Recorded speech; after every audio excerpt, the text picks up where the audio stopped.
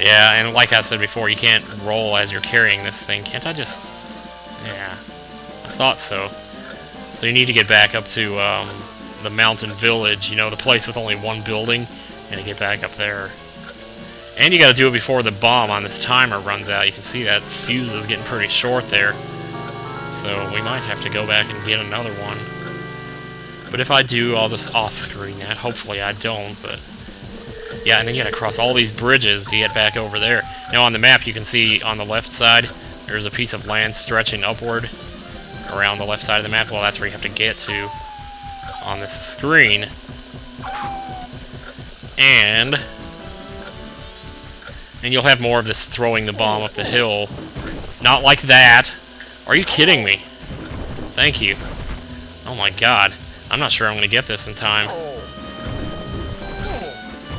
Oh. Okay, we almost got it. We almost got it. Just pick it up, please! Ah! Oh my god, we're so close. Okay, pick it up. Oh my god. I'm not doing that right. Okay. Thank god. Oh. Oh. Oh. Oh. So relieved. Man, I only had a few seconds left on that. Come on, if we don't hurry, the race will start. Oh, well, how... You're gonna have to go tell the other Gorons that I opened it up, unless they've been inside all this time. I don't know, I didn't pay attention to the dialogue. Because I was LPing, so... It's not a good idea to do it on your second playthrough of your life, to be LPing it. So you never pick up on what you missed the first time. Yes, so we're gonna race. And this is fun. This is fun as hell. Yo, in Chrono Trigger, race a guy named Johnny, but in Majora's Mask, you race as Dramane. False start. No. I definitely took off too soon there, though. It's like those races in Diddy Kong Racing. Half of those bosses that you have to race in that game take off way before the timer gets to 0. Especially that dragon. I remember he takes off like 2 whole seconds. And then you gotta sit there and catch up to him. Yeah, I don't have this track memorized too well. I've only played through it, you know, the one time, and I won almost instantaneously, like on the second try. Shoot. Yeah, like I said, if you fall a little bit behind, it's not a big deal. You can still win. But it's just... Shoot, I had to readjust my thumb on the joystick. I don't know what I was thinking, man. Okay, stay away from the ramps and the summoner. There, see, that was better. It's just a lot faster if you don't hit the ramps. Okay, we're almost there. Do we have a chance here? Do I have a chance in hell? I don't know if I do or not. Just stay to the inside. Stay to the inside! Ooh, ooh, ooh, I think we might have it. We might have it. Hit him, yes, yes! Well, he hit me too. Oh, man. Refill my magic here. Yes! Woo! Awesome. Man, I don't know what I'm going to do about editing this video. That was great! I knew you were the fastest Goron, damn it! I was sure you'd get first place. I thought I said damn it at first. This is from Daddy. And it's a bottle of gold dust. More importantly, it's a bottle! Yeah! So, now, you might not know what to do with that unless you've already talked to the, swordsmith. But now... Oops! Gorons don't like water. Remember that. Haha. Oh, it turns me back into Link again. Okay. Well, Link likes water. Or at least he can handle it. Oh my god, there's fish in here! Good lord, this place should have stayed frozen. Ah! That's not nice. Well, what the heck did I just do? Oh, I can't get up the mountain there. Oh, well, tell me I can get up there. Oh, jeez. I think there's something actually down here, but you probably have to be a Zora to do it. Oh, spoilers. You can see rupees down there. Oh my god, there's a chest down there. Holy shit. Oh my god, I want it. Don't anybody tell me what's in there. I don't want to know. Somebody will probably say it anyway. It's okay if you do. I don't care. Alright.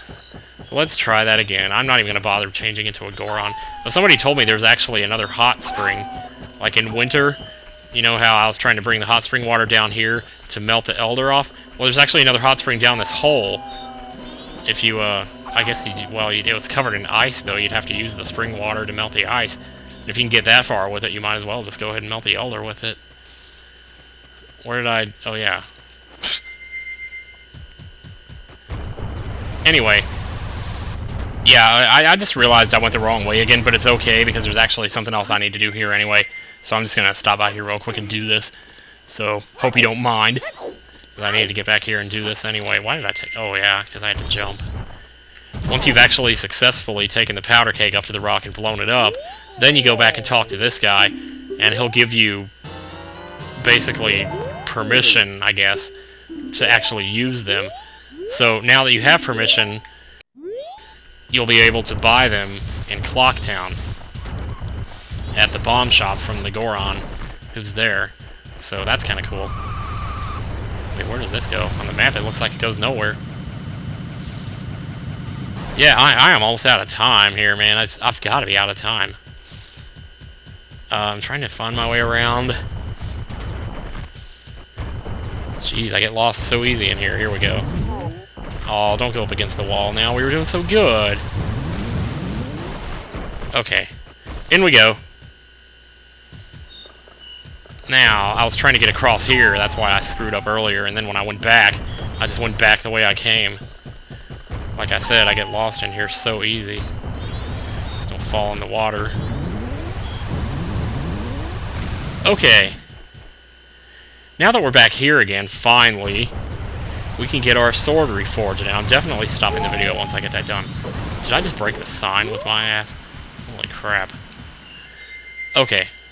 Into the door we go.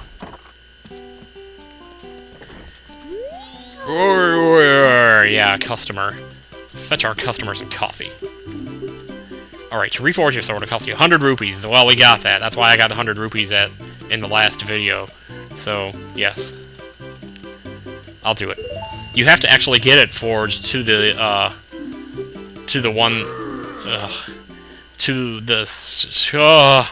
okay, you know how... God.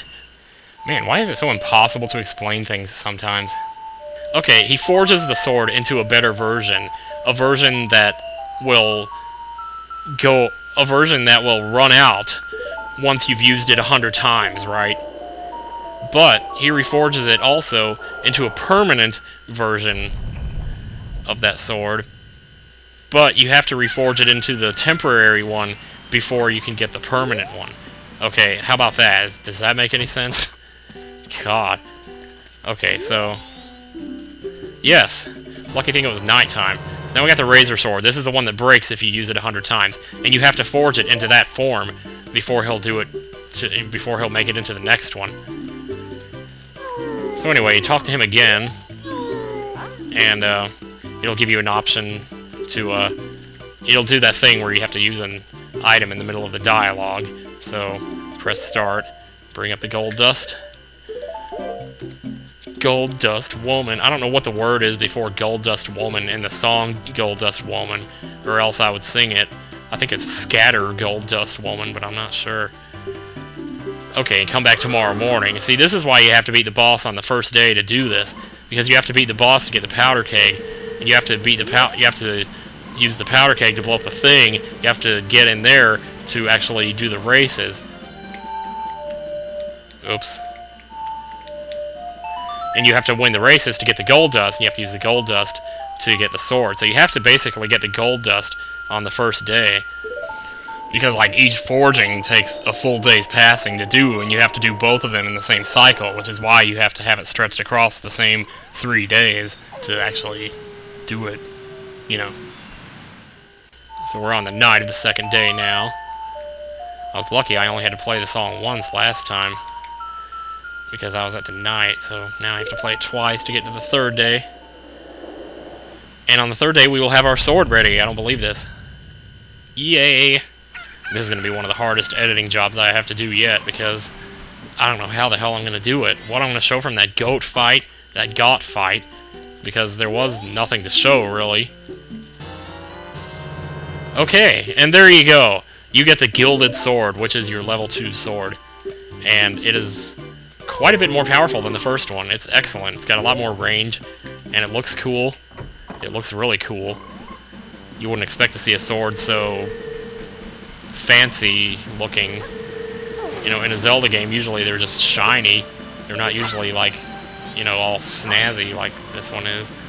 with the red diamonds and stuff on it. Why do I always do that? Okay, yes, I'm gonna save here.